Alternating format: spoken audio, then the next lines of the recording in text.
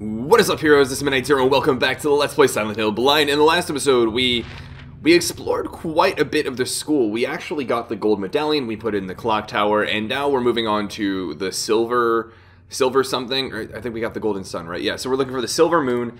We've got this piano puzzle to I don't know, solve. For what it's worth, I actually have not looked up the solution yet. I was actually thinking about it a little bit, and there is one thing I wanted to try that I think might be relevant to the solution, and I wanted to give that a go before actually, well, looking it up. Though I do have that as an option, and I know there are plenty of you that are actually okay with that, just in the interest of time and everything. I also think, would you look at that? I'm fairly confident that is the silver thing that we need. But regardless, what came to mind, I was thinking about this after, the last episode, birds without a voice. So when we think about this, first it's the pelican, and it says white wings flailing. Then silent dove, then a raven, then a swan, and then a crow. So I think one of the things that was really important was they start off by saying a pelican with white wings flying, and the color of the birds changes. Right, so there's the pelican, there's the dove, there's the swan, all three of which are white birds, and then there's the raven and the crow, which are black birds. So I think there's some sort of order indication, or at least limiting the number of possibilities based on whether or not it's a white key or a black key. I don't know if the key actually really changes based on, like,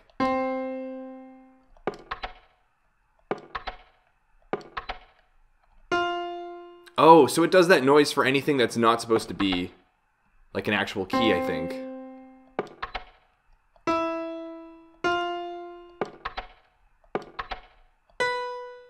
So that's the highest one. There's this one, and then there's the far left one. So when I look at it this way now, oh, there are four potential keys. Four potential white keys I could hit. There's this one, and then this one as well, and then this last one here. So there are three potential white keys to hit that I think I need to hit, and then two black keys. There's that one. That's not something I can hit. That's one I can hit. So there are three potential black keys, and there are four potential white keys, and I need to choose three of those white keys and two of those black keys. I think the order is going to be based on how they're introduced in the story. So the first one is going to be the pelican, and the only thing that I'm still uncertain on is which key correlates with which bird, So the first one is the greedy pelican, eager for the reward, white wings flailing. Then came a silent dove, flying beyond the pelican as far as he could. It makes it sound like the dove, in this case, is going to be one of the far end keys. Either this one or this one, right? And then it's the raven, flying higher than the dove, just to show that he can. Do you think maybe the pelican is this one?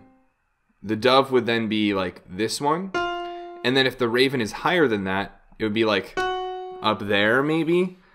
A swan glides in to find a peaceful spot next to another bird. The only one that would be next to it would be like right here, right? And then lastly, there's the crow. Coming quickly to a stop, yawning and then napping. Would that be that one? Well, I guess not, given it didn't open. Maybe it's just that I need to do like two white ones, black, and then white, and then black again? No. Okay. And it's probably not a coincidence that the blood is on here.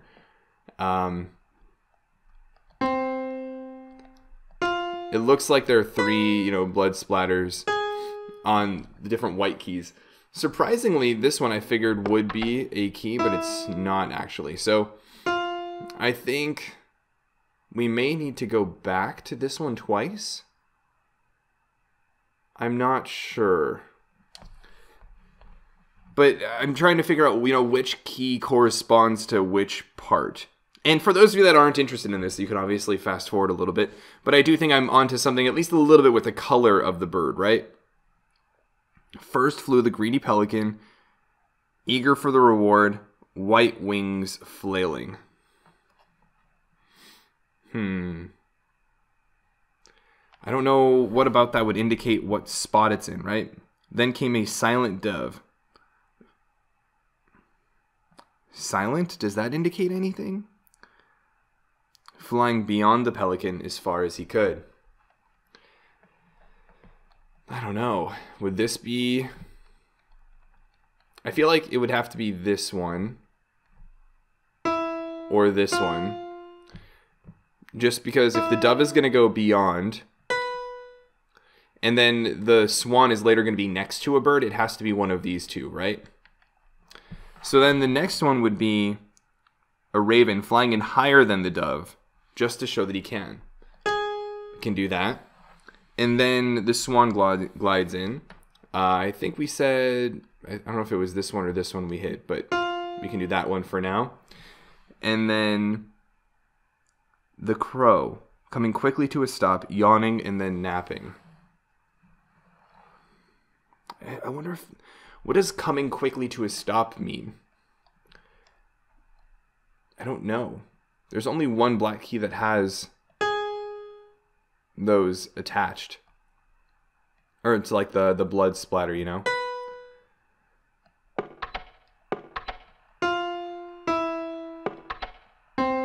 So the only thing I can think of is like higher, obviously meaning like the pitch of the note. But the question is, you know, how much higher, right?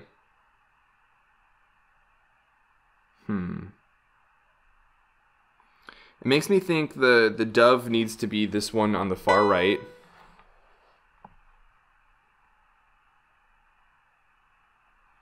The raven flies in higher than the dove. Let's see how this sounds compared to it.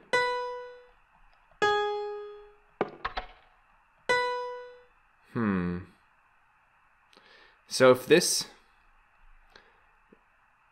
if the raven needs to be higher than the dove can't be here if this is not higher than that.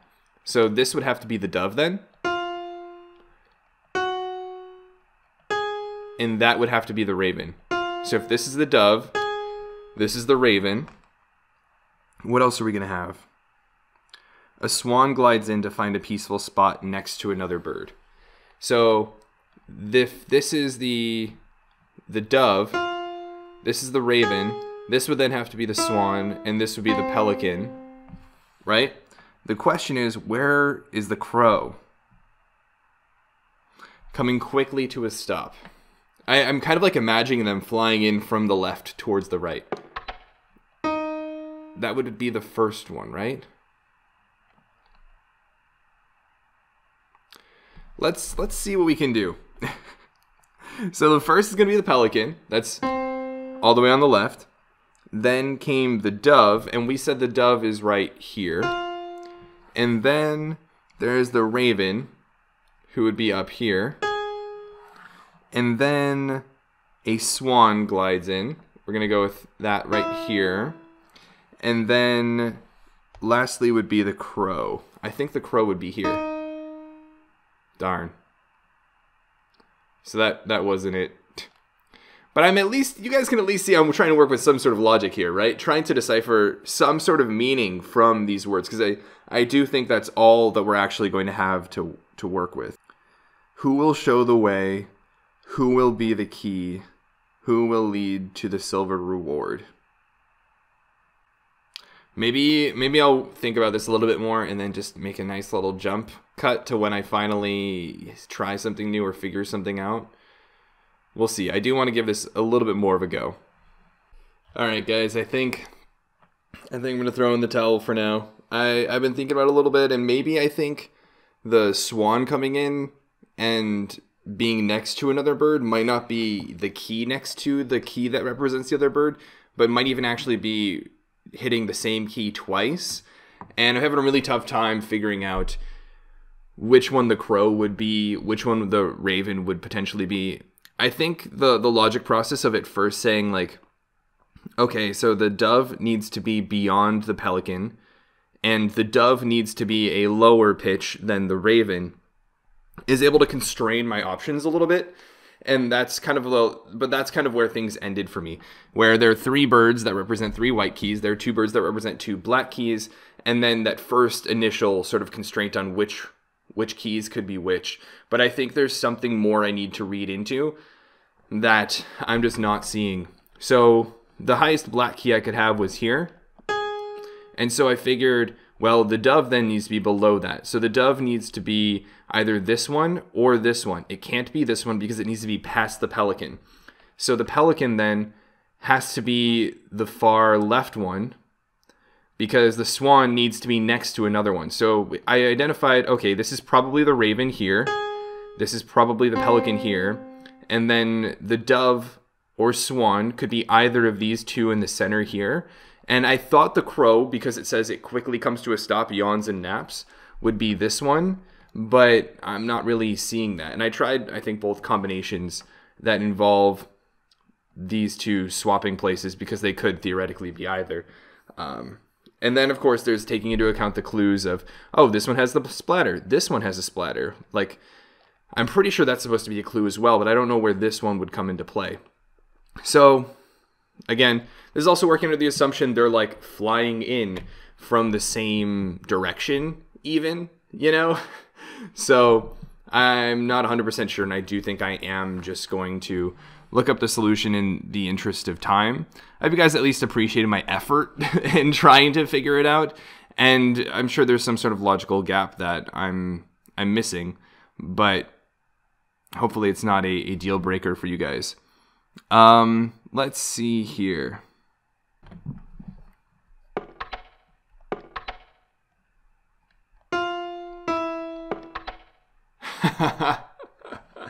So I just started to look at the solution, and it says which keys to hit.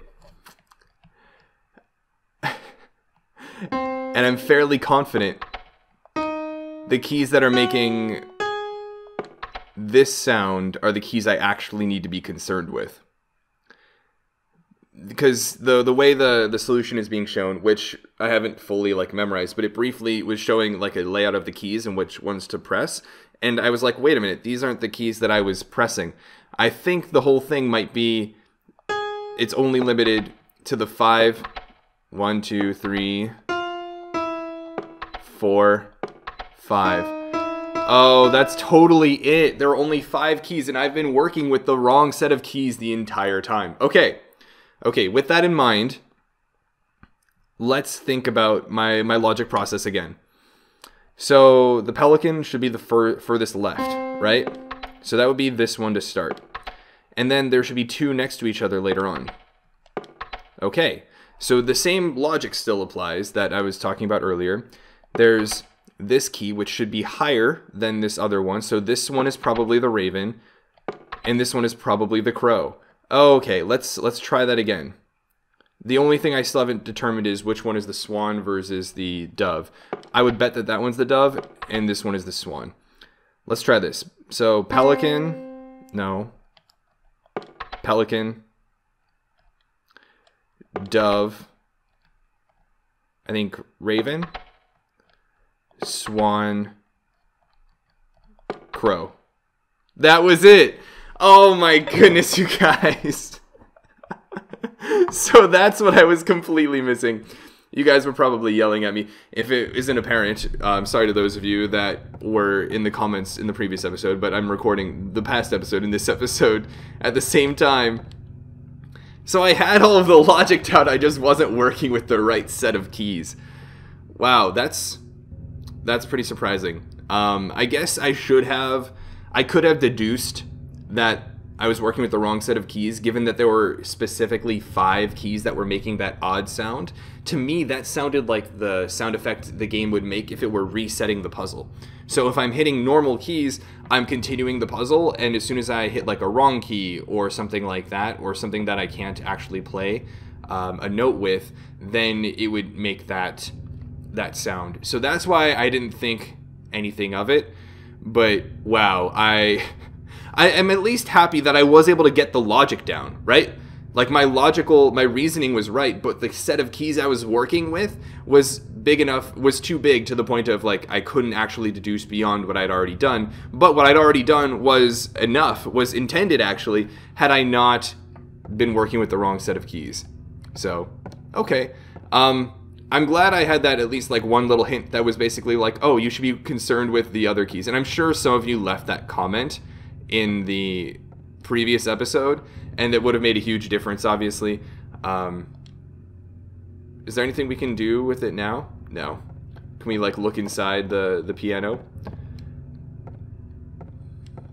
No, I don't think so. Yeah, that would have made a huge difference. So thank you to those of you that did potentially think to drop that comment and be like, hey, you're kind of working with the wrong keys. And with that, we've probably spent a good 10-15 minutes this episode just talking about that, and it's probably frustrating for you guys, but sorry. And thanks to those of you that were patient enough to watch it, and I understand those of you that just skipped it. So now that we've got that, we're gonna head back downstairs, go to the clock tower, and input the silver moon. And then our next clue was about the boiler room, I believe. So yeah, let's rock and roll. We gonna have any friends waiting for us in here? Or did I shoot them all?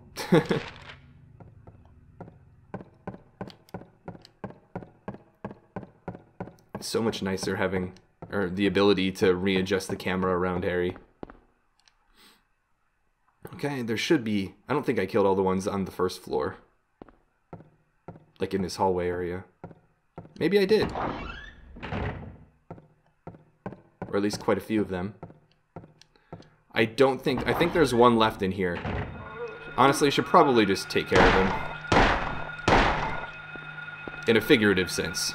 As in stomping and ending its life, rather than a literal, you know, taking care of the zombie. Okay, so now we'll place the silver moon. Oh.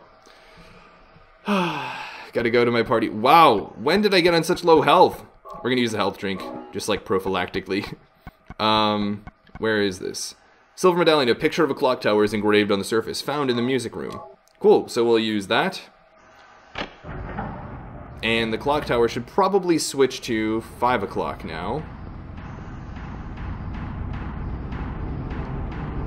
The tower door is locked.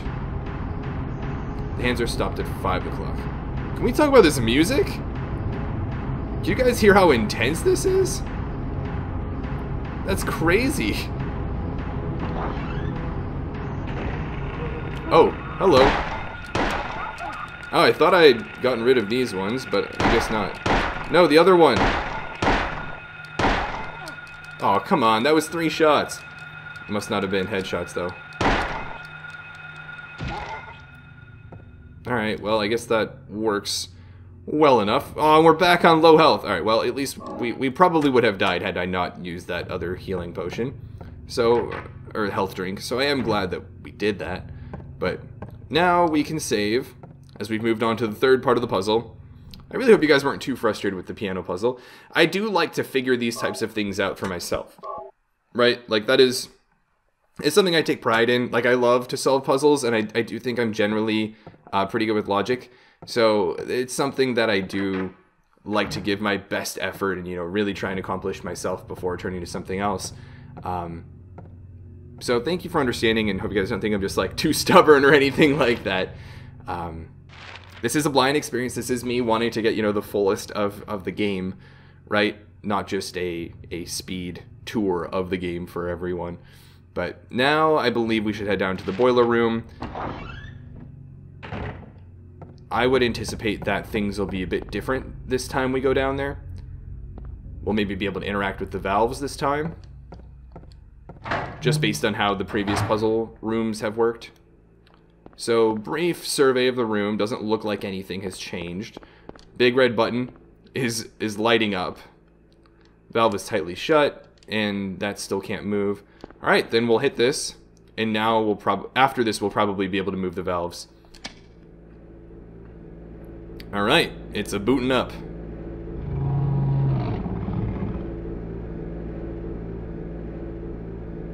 Okay. So it's presumably on. Now I need to do something. Right? If I recall correctly, I need to open the door somehow. Let's take a look at what that one note said.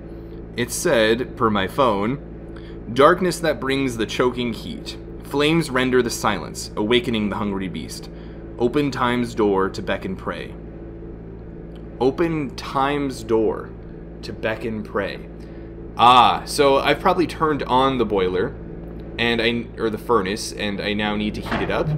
However, it doesn't have anything to burn. I think, as dark as it may be, what I'm going to need to do is head to the first floor, and then head over to the clock tower, and open the door there. Or something like that. Let's see here. Yep. So we're in here. Can I go down this way? Ooh, man. Into the darkness. Into the depths. Wow. Definitely a spookier environment. What's on the ground here? Are these health drinks? I wish. Anything I can pick up? No. But would you listen to that sound? How unsettling. Okay, so we went down the clock tower. Now we're climbing up somewhere.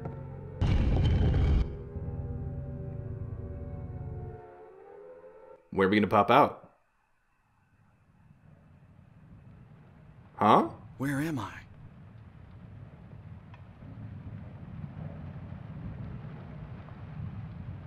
Have I been here before? It looks just like the courtyard we were in. But that certainly ain't the same. I don't remember this being here before. Okay.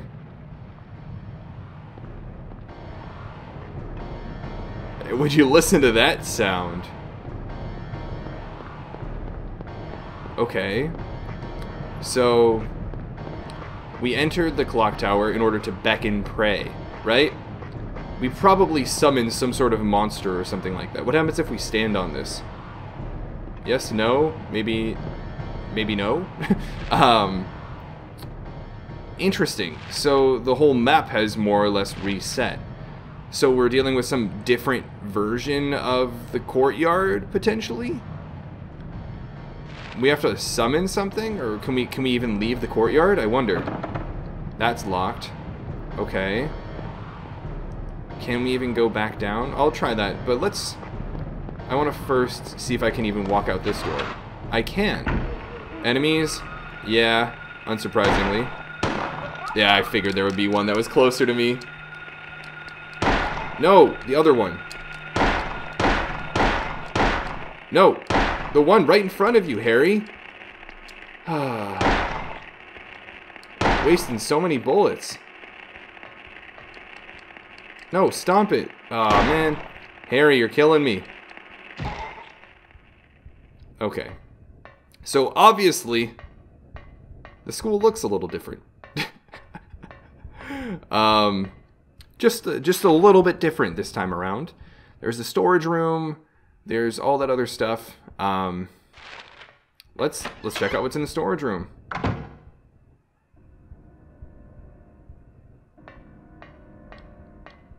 Anything of interest?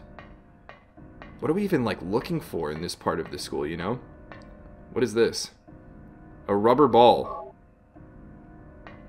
Okay. Gonna have to like play fetch with a dog or something? Honestly, I wouldn't be surprised if that's what we end up using the rubber ball for. Should I reload? How's my health? It's doing okay. Fluorescent pink rubber ball used by children. Maybe it's for those, I don't know, like tiny little ghost things that squeak a lot. Let's see what happens if we go in here. This is where it was in the previous one. Oh my. Whew. For a second I thought that fan was like approaching me. That was spooky. Okay, anything we can use here? What are these on the wall? How do we access, like, how are we able to access this, like, demonic version of the school? Oh, first aid kit. So we got a first aid kit and a health drink. Always appreciated. I wonder if we're even able to... Ooh, look at all, like, the, like, blood and stuff. Clearly, some bad stuff has gone down here. Can we, like, interact with it? A huge fan is rotating. If approached carelessly, I may be sucked in. Okay, so I'm probably going to have to use something to stop that fan from running, presumably, if I want to keep going. Let's see if it's marked on the map. It is, to an extent. Although it's marked as a place I can't go. Oh, we can go in here. We got some friends to deal with. Oh, what? What are you? Can I... Are those like supposed to be cockroaches? Like gigantic cockroaches or something? Dang. New enemy type. Okay, anything else of interest in here? Just kind of like a caged in area. There's got to be some reason for coming in here. I mean, I guess it is a controlled environment for introducing a new enemy type. It's possibly a way of getting around this locked door that we didn't try opening, but very well could be locked. Yeah, so that would have been the case. So we were forced to go through there regardless, but still, I didn't even try the other hallway. That's something I'll have to do eventually. I am surprisingly not hearing the sounds of, like, enemies in the hallway. And it seems the hallway's blocked off, so it's a little bit different than the usual experience. Can I go in the classroom? I can. I'm shocked it's not playing the enemy sound. There's that one picture we saw earlier. Uh-oh, what's in this locker? Nah, just scenery. There was that one picture we saw earlier that showed, like, a door that looked like it would fit in with this setting. That had, like, the two bodies almost, like, hanging up next to it, right? There's a picture card. It's got 3 black bars and then a key on it. Cards are scattered. Okay, so we're obviously going to need that for some sort of puzzle in the future. Okay. We got these guys. We got 2 of them. No! Harry! I've got to figure out how to aim better. Because clearly some of them are threats and some of them are not. What?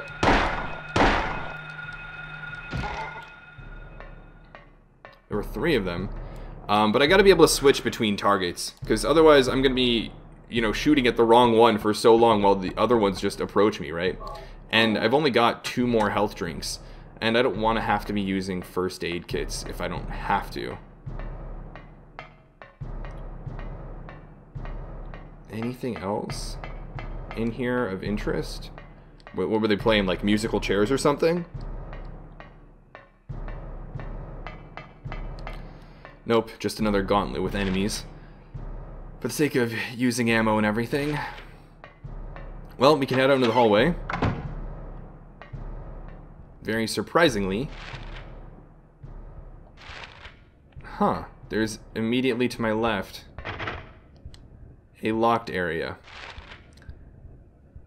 Okay, so we can't access that stairwell. How about... Oh, is that a health drink? Yes, please. Okay, so we still can't access that area. That's the same fence we saw before, though, right? Just for the sake of completeness on the map, the lock is jammed. What?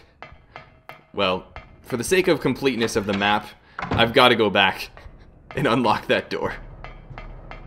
Otherwise, it'll bug me. Wait, it's locked either way. Alright then, I guess.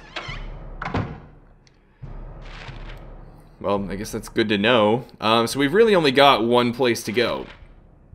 Let's go through here. And we can. How lovely. Okay. Got one. I see another one in the distance. Okay. 1, 2, 3. We can stomp you. The other one is probably still alive. Can we get a stomp in? We can. Okay. So that was handled decently well. The good old infirmary. Only great things, only wonderful things happen in the infirmary. This is like a Pokemon game where I see a bed and I can rest in it immediately. Oh, we got another first aid kit. That's nice. We probably have like 5 or 6 of those at this point. Anything in this cabinet I can use? That looks like a health drink. Okay. Can I save in here? I can! How lovely. It's gonna say like infirmary, alternate version or something like that. Okay. Then I think we can head back out, right? Huh? Did it come back? What is chasing me? That's definitely the sound of an enemy. So I couldn't go in the courtyard that way. I'm tempted to check out the reception, the lobby, and to unlock this courtyard door if I can. Can I? I can. Okay. Let's check out this way. The lobby. Great. These things. Oh man! From behind. Alright, we're gonna finish you off real quick. And then you're next. Tsugi wa kimi da. That's a totally different context, though, with a totally different meaning. Only to a select few, though. Shout out to those of you that get the reference. Okay, so this is the exit of the school, presumably. What do we have here on the wheelchair? An ampoule?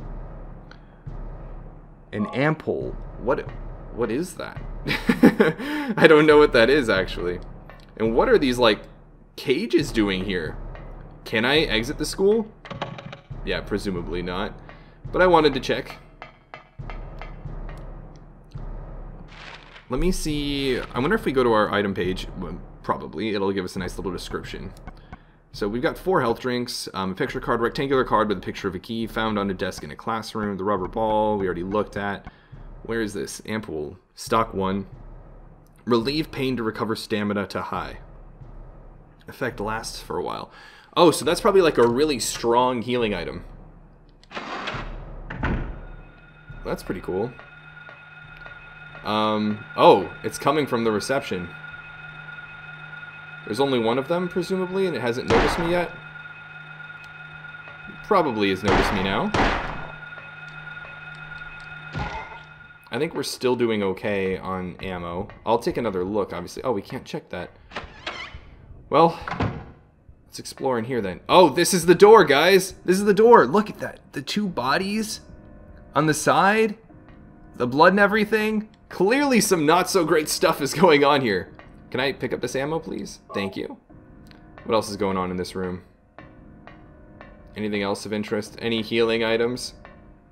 Could really use some of those. Where? So, I'm pretty confident just from looking at the door, it's supposed to mimic that 1/2 of the picture card that we have. And so, maybe that's how we access this other hallway. And after doing that, we can then explore, you know, the 2nd floor and all that jazz of this alternate version of the school or something. Let's try it. I feel like in a normal game, this would be like, I don't know, the entrance to like a boss door or something like that. Like a boss battle of sorts. But honestly, I don't know. But I guess we'll see in the next episode. I'm sorry to do that to you guys. I'm really curious. I actually really want to know what's beyond this door, this really creepy looking door. And I'm sure you guys do too, although I'm sure plenty of you actually already know. For all I know, it could just be entering the hallway and nothing's really going to happen that's that dramatic. But I don't know. That's you know, the beauty of a blind playthrough. But I hope you guys enjoyed this one. Again, sorry about the probable frustration with some of the piano key puzzle. I hope you guys understand. I've really enjoyed exploring this kind of like alternate Midwich Elementary School, right? It definitely got a lot creepier with the setting change. And I'm really curious as to what we're going to find on the 2nd floor, right? Potentially the roof. How is the boiler going to be different? You know, this is all because we started to go and we turned on the boiler and then went in the clock tower, and suddenly we're in this like alternate version of the elementary school, supposedly beckoning for prey or something like that. And then, I don't know, is there like a boss of these types of levels? I really don't know. But regardless, hope you guys are looking forward to the next episode. But until that next episode, this has been Midnight Zero, and this mission is complete.